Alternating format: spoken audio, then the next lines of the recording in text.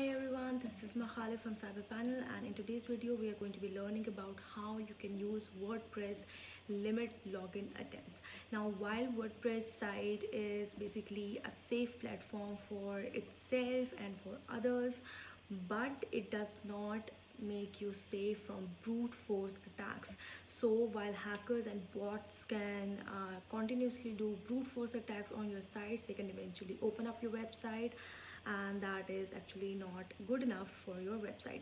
So what we can do is we can limit the number of retries so that the brute force that they can do over and over 1,000 times can be stopped after just 2 or 3 times. So without further ado, let's just jump straight to the video and check out how you can limit login attempts.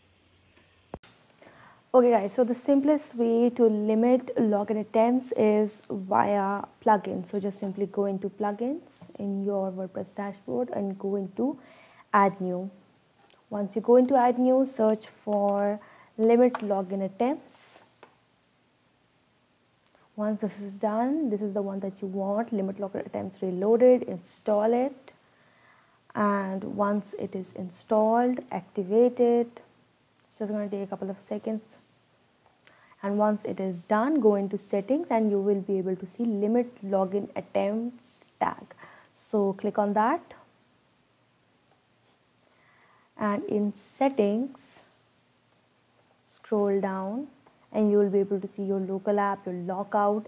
This is where you can do it. So you can either allow 3 retries or 4 retries or 5 retries. I'm just going to make it 5 retries with a 30-minute lockout. Lockout increased lockout time to 4 lockouts. I'm going to increase this to 5 and 24 hours.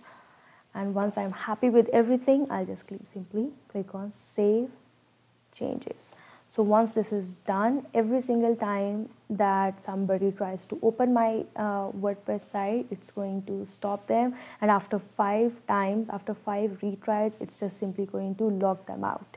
And after after every retry, there's going to be a 30-minute lockout. And after 5 retries, there's going to be a 24-hour lockout. So that way, your site is going to be super safe. So that's how you can very easily limit your login attempts for your WordPress website. Hope this video was really helpful for you guys. If you still have any questions, just drop a comment in the comment section and don't forget to like and subscribe CyberPanel.